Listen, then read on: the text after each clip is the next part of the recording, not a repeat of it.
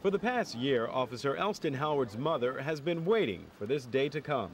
It's been very hard to have to sit here and wait, having to lost the son and has to sit and wait a year before they find him guilty, so it's pretty hard.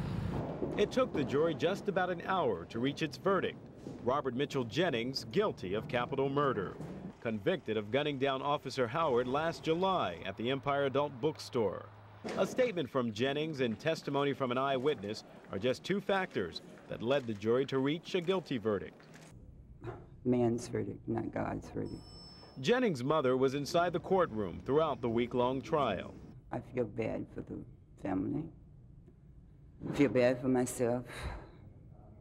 I wasn't there, so I don't know what happened. I only know what my son told me, and I believe that he's innocent.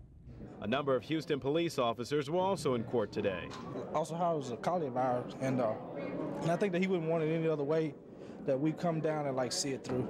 Now the jury must decide if Jennings should be sentenced to life in prison or death. And once again, two mothers wait, both praying for a different outcome. Jerome Gray, 11 News.